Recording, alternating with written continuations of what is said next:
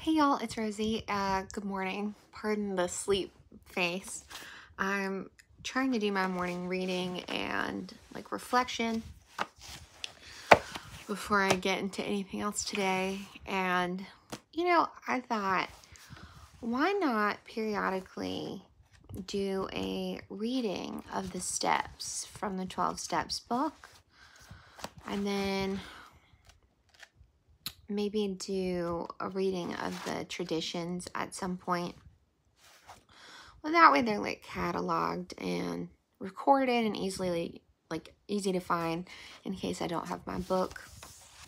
And something occurred to me that, like me, before I started going to OA, a lot of people don't really know what OA is about or if it's right for them.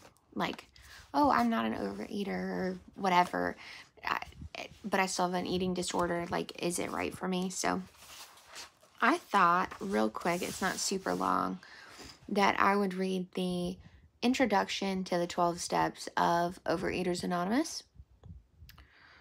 So here we go. We of Overeaters Anonymous have found in this fellowship a way to recover from the disease of compulsive overeating. We use compulsive overeating and compulsive eating interchangeably. These terms include, but are not limited to, overeating, undereating, food addiction, anorexia, bulimia, binge eating, overexercising, purging, and other compulsive food behaviors. No matter what form our disease takes, anyone having a problem with food can find help in Overeaters Anonymous. After repeated failures to control our eating and our weight, we now have a solution that works. Our solution is a program of recovery, a program of 12 simple steps. By following these steps, thousands of OA members have stopped eating compulsively.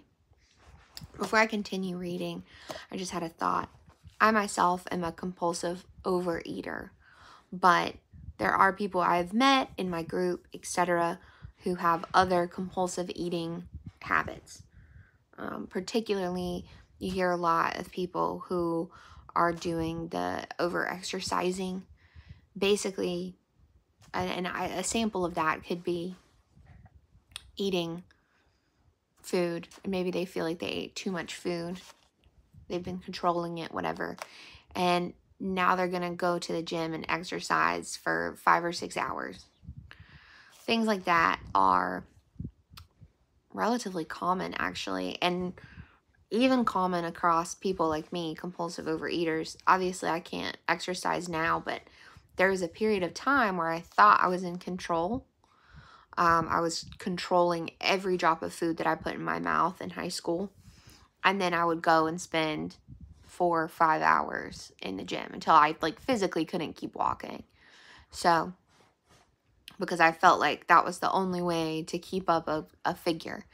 And the thing about compulsive eating or compulsive overeating, however, whatever you have or don't have, I mean, this might not apply to you at all. Most of us who have things like this are predisposed to it, or there's something that triggers it at one point, but this compulsion is innate. I mean, it's part of who we are. So even when you have periods of control, or you think you have control, eventually you'll fall back to it. So anyway, getting back into the reading. In OA, we have no program of diet and exercise, no scales, no magic pills. What we do have to offer is far greater than any of these things, a fellowship in which we find and share the healing power of love. Our common bonds are two: the disease of compulsive eating from which we have all suffered, and the solution that we are all finding as we live by the principles embodied in these steps. Since our program is based on the 12 steps, we would like to offer here a study of those steps, sharing how we follow them to recover from compulsive eating. We hope in this way to provide help for those who still suffer from our disease. If you think you may be a compulsive eater, give yourself a chance for recovery by trying the OA program.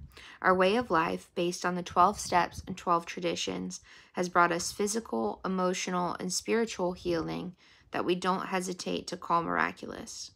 What works for us will work for you too.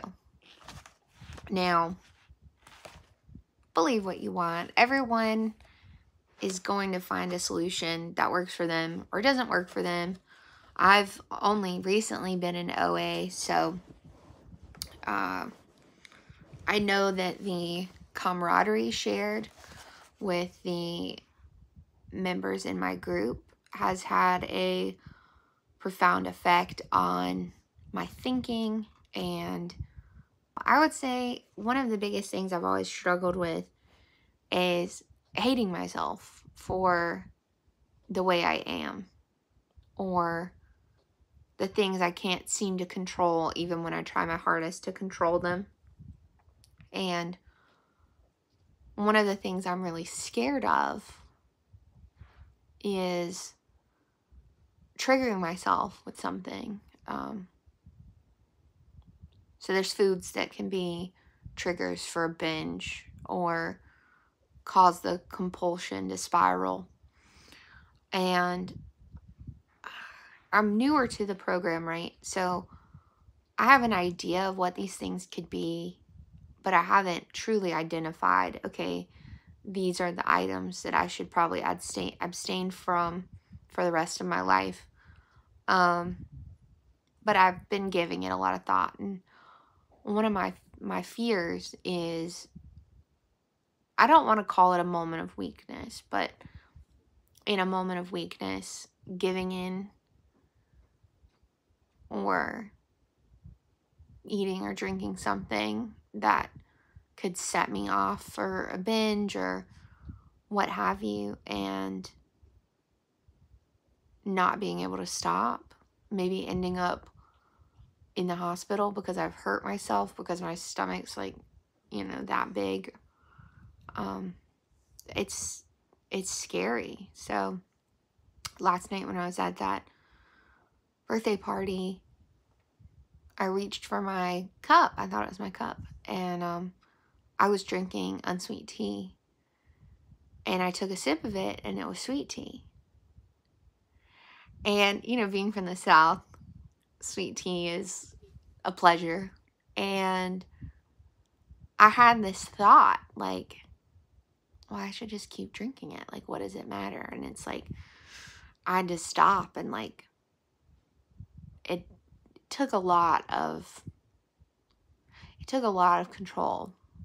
And being overly controlled isn't something I want to do again, because I feel like it sets off like negative behaviors as well. Like, it's just starting a negative cycle of binging or purging or over exercising or being scared of food. And I don't want that again. I don't want to be scared of food. Now, whoever's watching this, you might not be able to relate to this at all. This is just kind of what I'm going through right now, and I'll probably do an additional reading at another time, or maybe even today. Who knows?